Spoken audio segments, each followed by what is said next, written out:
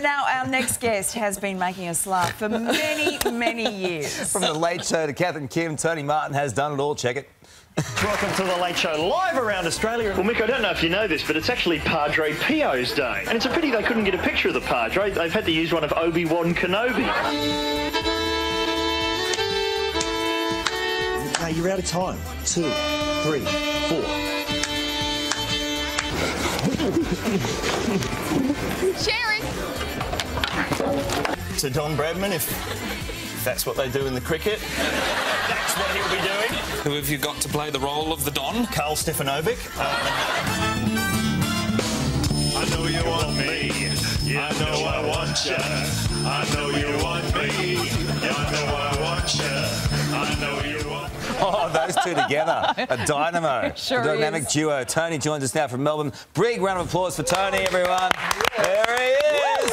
Hello. There he is. I hope you're not going to ask me to do any Spice Girl songs. Do it. Got nothing. Sing a zing ha. That's all I know. It's very good, mate. Very good. Hey, how you been? Good. Good. What, have you heard something? Yeah, I have. No, I did hear on the grapevine that you were such a hit at the Sydney Comedy Festival. You've been asked to do an encore show, is that right? Yes, I'm going back. I'm doing a lot of stand-up these days. People ask me what's it like doing stand-up, and the great thing is, you know, on television you have to wait till costumes are made and sets are built and funding to come through, whereas on stand-up you can just think of something stupid and just say it. It's much like being Eddie Maguire. No, that's unfair. That is unfair. I used to work with Eddie Maguire back in the late 80s when we did the D-Generation radio show. He was actually the sports reporter on our show, and he was a lovely man. I don't remember him trying to drown anybody. So what do you make of the whole thing? Because it's big news in Melbourne. I've no idea. It's all related to football, so I don't understand what he would say. But you got a joke in, and that's all that matters. A cheap one. A very good one. Tony, you've had such a massive career, spanning, I think, 7 decades now. Oh. Yes, 7 decades. Wow. You start on Kath and Kim dating Sharon. What a great role. Yeah, people will often just yell "pash rash" at me from a passing vehicle. There I am, wearing a fake beard. And of course, you know, I was a love rat in the show. I was, you know, I sort of betrayed Sharon in the end. Broke Australia's heart, as well as Sharon's. That's right. And of course, Magda was on Current Affair recently, and not trying to be offensive, but she described herself as a fat old lesbian. Do you remember that? And friends of mine love to point out that she did not start identifying as a lesbian until after our affair on Kath and Kim. So apparently it's all my doing. But you know, Magda actually gave me my start in TV back in 1987. I was a writer on the D-Generation, and I always remembered there was a discussion in the room about how they needed someone who wasn't in the cast to play a nerd. And I always remember Magda just looking over at me. And that was it. That was the beginning of my on-screen career. Good taste, good taste. Now, I was concerned recently to hear, Tony, that you were hospitalised by your cat. Do tell. That's true. It's very sad, but I got a cat from there. There's the culprit right there. That's him, officer. Oh, there's my cat watching a bird documentary. Obsessed with bird documentaries. There's the calendar shot there. But that is my cat Shorty, who we got from the Lost Dogs Home, which has a cat department. I urge anyone looking for a cat to pop down the Lost Dogs Home, despite the name.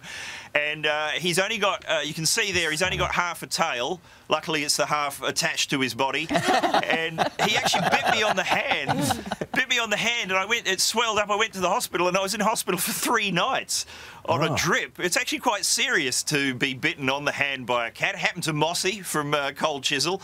And I always remember getting home after 3 days, and he's like, "Where have you been? Where's my food?" Because there's so many. I don't know if you're across this, but there are so many cat food brands now. Have you noticed that? There's one now called Inspirations. Have you seen that? Inspiration. What is it inspiring the cat to do? Sleep for 23 hours a day, as far as I can tell. What about those ads where they come on and it looks better than your own lamb roast? And you just go, man, that cat's eating good food. I often just chuck a bit on a sandwich. Why not? It's inspiring. Hey, Tony, it's Richard here, mate. Political campaigns are always rich fodder for people such as yourself. We've got one here, we've got one in the States. What do you make of all that? Well, Donald Trump's dropping in the polls at the moment, and I think it all goes back to the downturn started when he refused to front up to the Iowa butter cow. Were you across that? Yeah. It's a cow made of butter, and if politicians don't, you know, sort of genuflect to it, apparently you're finished. So that was his big mistake. Well, speaking of politics, what about back home? I know you've been following this fake tradie story. Great story. What do you make of all that? Well, did you see the earlier version? There was an earlier version where he was sitting at a piano with a candelabra drinking a port and talking about offshore tax havens. So they actually toned it down for this version. His fancy watch, though. Yeah, he does have a fancy watch.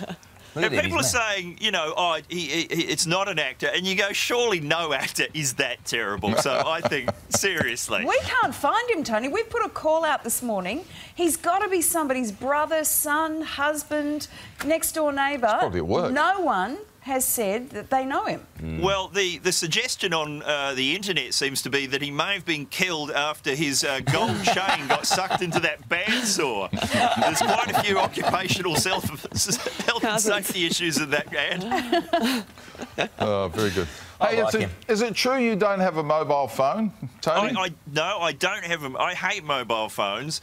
You know, when I was at Captain America recently, and people were sitting in the cinema, and there's like a massive action scene going on, and there was 3 people in the cinema I spotted just on their iPhone. Yeah. I think they were actually watching a downloaded version of Captain America.